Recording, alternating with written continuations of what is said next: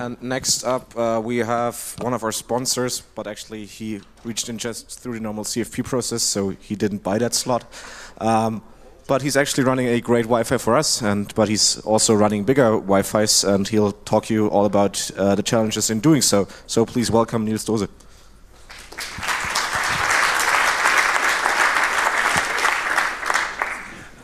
Hi from my side. My name is Niels Dose. I'm from Kiel, which is about an hour north from here. I'm here between you and probably your first beer, so we're going to get started.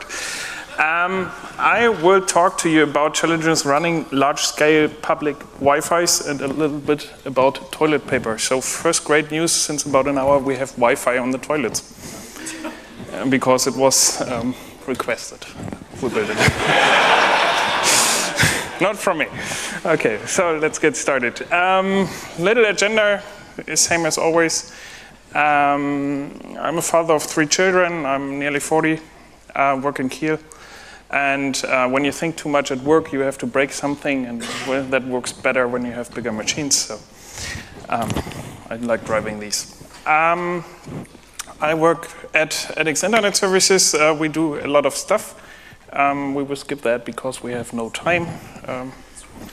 So let's see what's coming next. About 4 years ago, I was standing in the morning at DENOG 7 and took you out of the data center and said, well, climb up this ladder and look back down to do some wireless stuff. We still have these guys climbing that high, but it brings challenges mounting access points so high, so we mount them a little bit lower. We talked to a lot of people. We're waiting for some internship applications for people who want to try that with us. When DENOG 7 finished, I got home, and probably everybody of you knows something like that.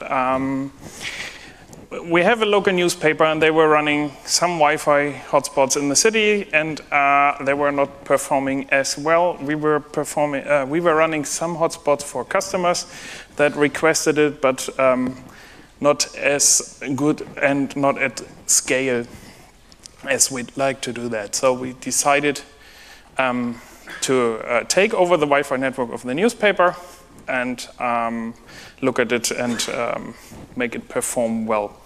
When you're running Wi-Fi networks, you have a lot of challenges to solve. I want to look a little bit in some parts, not into technical deep dive. There are some talks about that I can point you to later. So I'm going to see that. When you look at the situation of free Wi-Fi in Germany, basically there was a time there was no free Wi-Fi. There's Freifunk, they're doing a great job. But there was not a solution. So when you come somewhere, you have to ask for the Wi-Fi password. You have to log in. You get some nasty splash pages, and so on. So the legislation was changed a little bit. So it's getting better and better.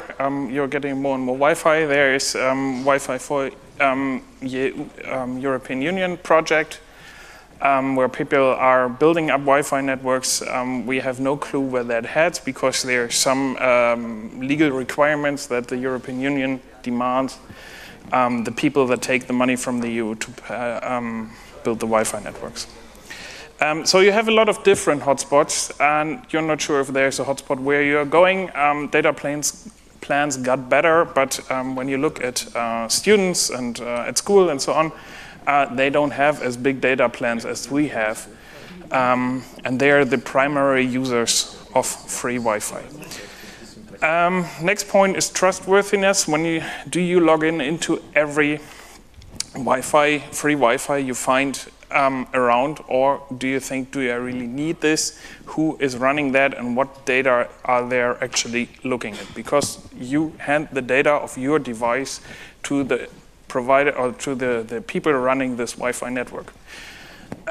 So do you really encrypt all your data your phone is sending over a public hotspot? Just to think about it.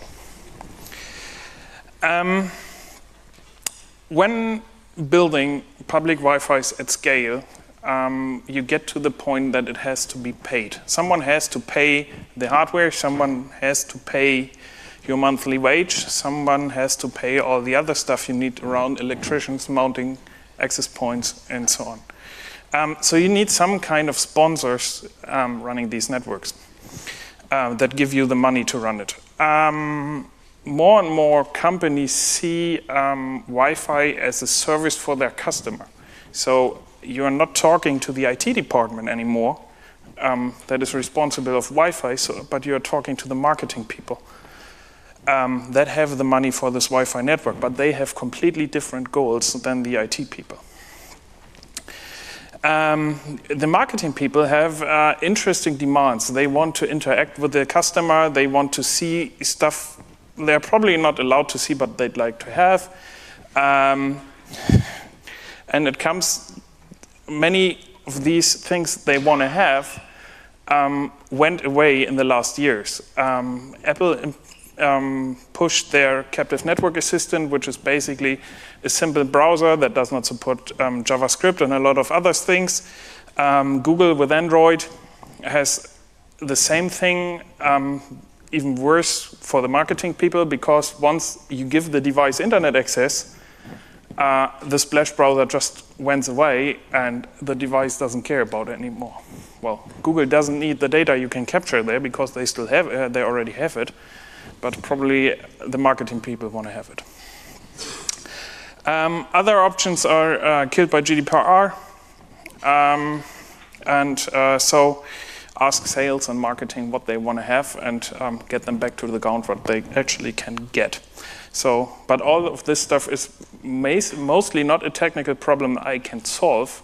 It's more a problem I can't change the Android operating system, and I can't change GDPR, so basically it's not my problem. What we see when running public Wi-Fi networks is that it's not all about the end user, so private people being in the public utilizing Wi-Fi networks. What we also see is large companies deploying zero-trust IT concepts on cloud-only systems. So they move to Office 365 and don't care about how their users actually get there. So they make their users work on public Wi-Fi networks in the company. They rip out all of the IT, just put in Wi-Fi, and the users are still able to work, but they cut away this whole complexity layer of their IT systems.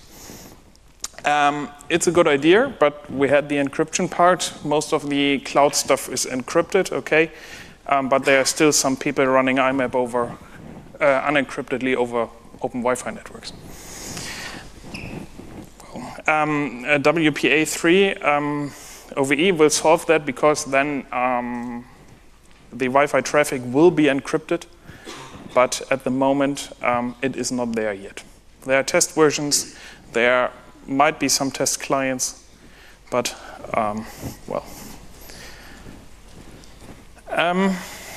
As I said in the beginning, we started out taking over a public Wi-Fi network in March 2016. It was announced that we take over the city. The colleagues from the other provider of the city are here. They were smiling at us, saying, well, we have more. Yeah, might be in the city, but not in the state. State of the Union is that we deployed about 2,500 access points in the state of Schleswig-Holstein. So this was the area on the map before. About 1/3 of them is outside, 2/3 is inside at customer sites. We have about 750 to about 1,000 new users every day. We have 1.12 million users in the last 3 years using this network. We have about 100,000 unique users each week, doing over 1.5 million sessions, and a lot of traffic. If you want to know more about this stuff, talk to me later on, I'm around. What we see is during the daytimes, they come and go when you look at the graph. The blue line on top is the unique users over a week, so about a time of 7 days. On the weekend, it's a little bit lower. During weekdays, a lot more. We equip schools, we equip buses, public transportation, bus stops, and all that kind of stuff. Which makes mounting really interesting, because when you want to bring hardware into public transportation, you have to fulfill certain legal requirements for devices that you can actually mount there, because when it gets into a car accident and starts burning or so on, it gets a little bit difficult. All things you have to think about, and you have to have people that actually can build these devices that you can put in there, or at least find the devices that you're allowed to put in there and bring them together so you can easily mount and maintain them. Because in public transportation, if the Wi-Fi in a bus stops working, you have probably the chance to enter the bus on one bus stop, replace the device, and exit on the next one. But if the buses don't run, they don't earn money. I said I want to talk about toilet paper. So when you go over the organizational challenges with Wi-Fi, the marketing people and so on want to interact with the users. The concept we started with was that we show the splash page, the welcome page, only once. We store the MAC address of the device, and once it comes back, it always gets through. So they will not see the splash page anymore. That makes it really uninteresting for marketing people. You have to match marketing expectations and technical reality and somehow find a way between. So there are options to show splash pages more or less, so every couple of days. But the more you do such thing, the more you can interact with the user and so show different stuff depending on where they are and how often they get back. But the less or the worse the usability of the network gets. So when you come somewhere and you have to basically take out your phone, go to the Wi-Fi, log in, hit the splash page, you will not do it anymore after the third time. So it just has to work. Home is where Wi-Fi is, so where your Wi-Fi just works and you don't have to care about. And the toilet paper comes from that I went to marketing and said, well, let's talk about shitty Wi-Fi. And so they got back with the toilet paper.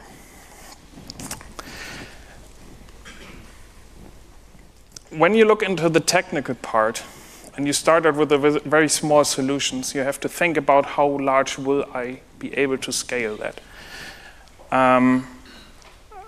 When you look at the different systems, they might work well when you have 10, 5, 50, 100 APs. They are bigger solutions for enterprises with multiple sites, but will they meet your technical demands? I don't care about WPA, enterprise encryption, login mechanisms, and so on. I care about displaying splash pages, being able to run different captive portals depending on sites, getting accounting data in time, not 3 minutes after the user already left my network.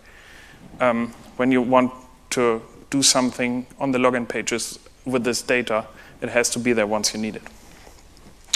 So will it fit your need? What requirement does the different departments give you? And what kind of challenges from the networking perspective do you have to solve? Is the solution scalable, and can you interact with it in a programmable way? You don't want to handle 2,500 more access points by hand. It's a mess.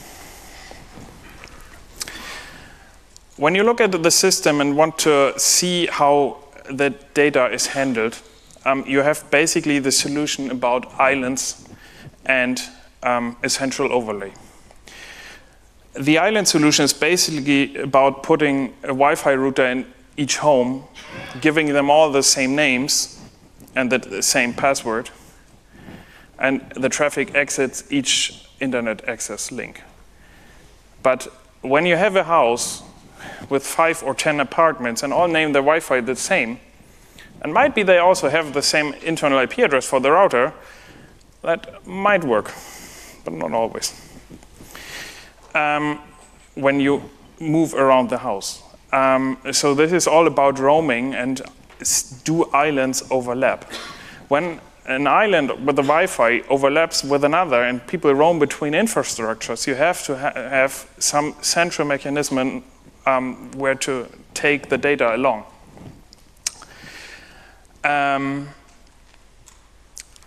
If you have 100 Fritz boxes or something like that, how do you manage them? Can you get to them once they're deployed somewhere at a customer network behind some firewall or anything like that? Can you get to these devices and actually manage them? There is not the one or the other solution. You somehow have to combine them. So when you go for a central solution with an overlay network, you must be able to integrate the island solutions because you come to sites where you already have Wi-Fi and you have to somehow integrate with them. They might put up SSID for you and hand you the traffic on a link, but then you have to somehow integrate that into your whole other solution. Running overlay networks is a complete different chapter on that stuff. It brings some downsides. So you need big central gateways because you have 10,000s of users on a central gateway. And if that gateway breaks, well, all the users call you. All the traffic is backhauled to your data center. You need to be able to handle that traffic. Well, let's talk about MTU. Path MTU discovery is broken on about 10% of all internet access links we see at the moment, and you have to cope with that, or the system at least has to be able to cope with that. Most Wi-Fi vendors support some type of CAPWAP, LWAP, whatsoever, tunneling to backhaul the traffic to your local data center. But as we had before, you have to somehow integrate third parties. Every Wi-Fi needs a cable, at least some power. You can run mesh networks. Yeah, it has some downtimes, but we'll see it later on. But you need internet, you need power. Or you need some LTE, but then you still need power. Your Wi-Fi can't be better than your internet connection. It can't do any magic. There are some internet connections you're not allowed to run public networks on. So you have to think about that. There are data contracts for mobile phones that do not allow public hotspot usage. You have to negotiate about that. You can run access points using mesh technology and to extend your coverage, but you have to know the limits of it. And the power still. There are some ideas about running it autonomously. We have a lot of wind up in northern Germany. We have a little bit of some sometimes, but you need a lot of batteries. You have to place them somewhere. Running mesh networks can help you to extend the coverage of your network. Mesh is basically, when I'm standing here and someone in the back can't understand me, and that someone in the middle basically receives what I'm talking, turns around, and tells the guys behind. But as long as the guy in the middle is talking, I can't talk. So we basically half the speed. You can do multiple hops behind each other, but it will get slower and slower and slower. If you don't have a lot of users, that's fine. If you have a lot of users, better take cables.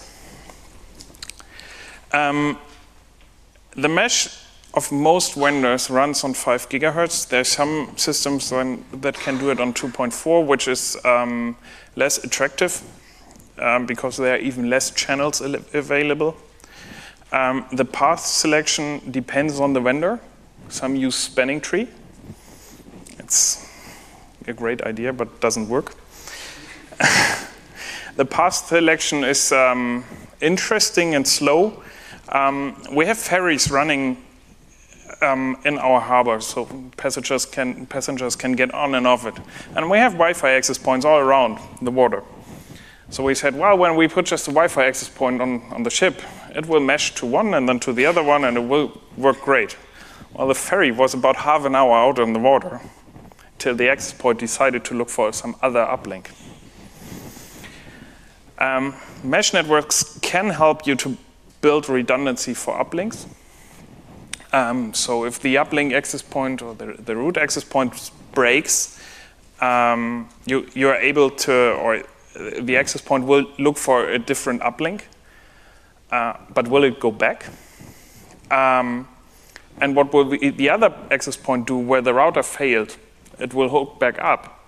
And when the router comes back up, both networks are bridged. And then you have, well, one customer and another customer with a bridged network internally. And then the one customer gets IP addresses from the other, and everything is slow.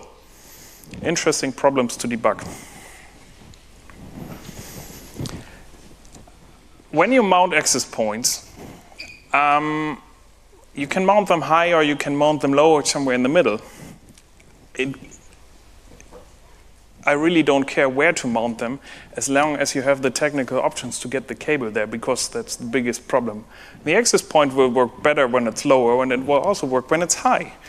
But as long as you don't get internet and power there, it doesn't help. When you're at the customer, you have to cope with their infrastructure. This picture up there on the top right was taken on October 20th this year, and this device is in production. Yes. Okay, so when you get there to hook up an access point, you just run away. It's great when the tenant of a building says, well, you can mount the access point there, and then you start drilling, and then someone is yelling at you why you're damaging his building, because they didn't talk to each other, but who has to talk to the building owner? And when you talk to building owners, they always get these dollar signs in their eyes because they know all the mobile operators that come there and want to put antennas. And they put money on the table, and they put money on the table more each year, because they don't want to have discussions with the building owners. We don't want to put much money on the table for mounting a damn access point. Coming to the operational part, managing access points is easy. You hook them up to the controller, they will find the controller. You put them in a group, and if a decent network engineer somehow did his job, they will work. So if the system is up and running, the engineers will not have to do anything with the Wi-Fi network, and sales can do their stuff and sell access points, and you're out. This is great. But your infrastructure has to support it, and you have to give these guys the tools to actually do that. They also have to be able to help the customer if they call, if you don't have a special help desk. My team supports business customers. Now I have 100,000 users each week, and some of them start calling, my people will throw me into the water. You have to somehow bring up a system that provisions all these steps, and that gives your internal departments the view on the data they need, and that gives the customer the options to see. If a customer hooks up an access point to his internal network and the Wi-Fi shows up, then you just give him a website where he can see, yeah, your Wi-Fi is running fine, and you have 10 users in the last hours and 100 in the last day. They will not call you, they will be happy, and they will give this data to marketing. And if you draw them some graphs on how many users are there, they also can see when they put some advertisement somewhere, if it gets more or less. It just works.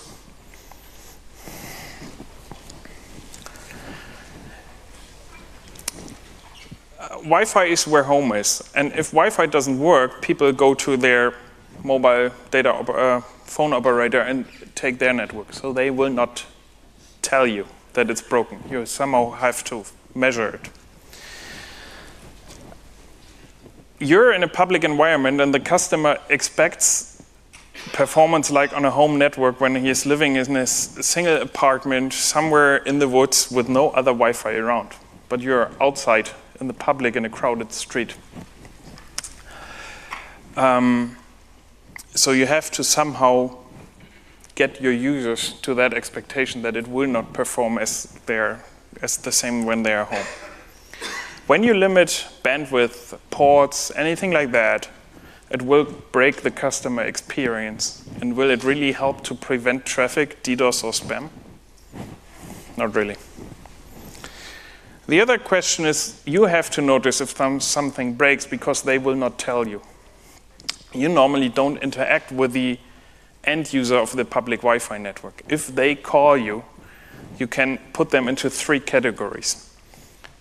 The one is the people complaining about everything. Just have, well, they're there, you can't get rid of them. The second one is, didn't find an English word for that, Aluhutträger, so, okay. Afraid of radiation. When we started up with our thing, with the newspaper, they had an hour on the telephone where people could call me, and they had a reporter next to me, and we had 3 people calling. The one was an Android 2 not being able to configure Wi-Fi. The second one wanted to tell us that it works great, and the third one called because she couldn't go into the city anymore because of the radiation, and then she always fell over. And we asked her where she went. We didn't have any Wi-Fi there. We had the same thing in the afternoon, and because we didn't took her serious, her husband called. That was the only caller in the afternoon. Okay. I talked to marketing and wanted to have something for shitty Wi-Fi. So they gave me this picture, and I also have animations and all that kind of stuff. We're thinking about putting them on t-shirt, not for earning money, but if you'd like a t-shirt, talk to me later on. We're not sure which text to put on that. So we're pretty much at the end. We all run networks, and we all get in touch with Wi-Fi. Bringing up or making basically Wi-Fi great again and make it a great experience for your users. Don't shape them, allow them to work on it, and take them serious when they have problems. And then it will all work out. One other thing marketing came up, when you turn it, you know how it looks. I hope that works. Marketing. Okay. We have 2 minutes for questions. Anybody? All right.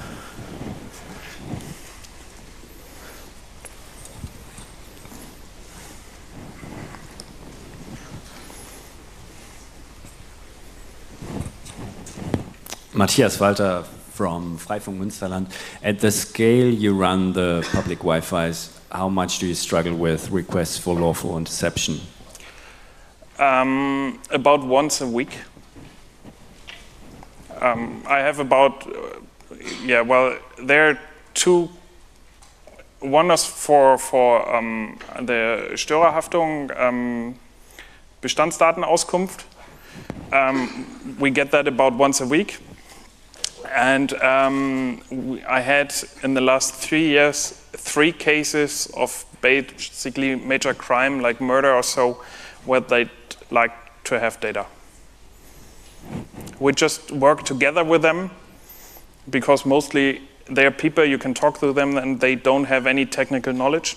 That is a problem, but you can give some knowledge to them, and they will work with it. But then they come back with a piece of paper signed by a Richter. Judge. And then they want data from a week. And say, yeah, well, no. Thank you. Sylvan here from Open Factory. One more question about the meshing. Do you have any experience in terms of Wave 2, if that's going to be a bit better, because that's multi-user MIMO?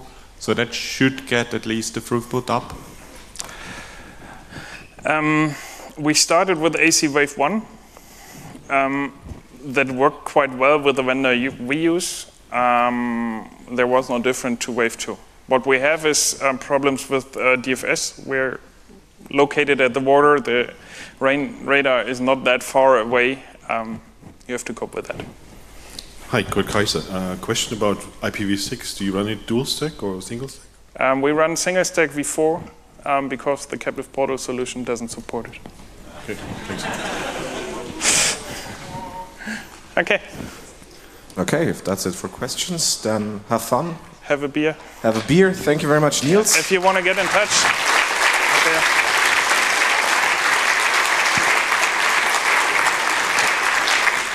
Okay, and we'll see you back in a bit. Thank you.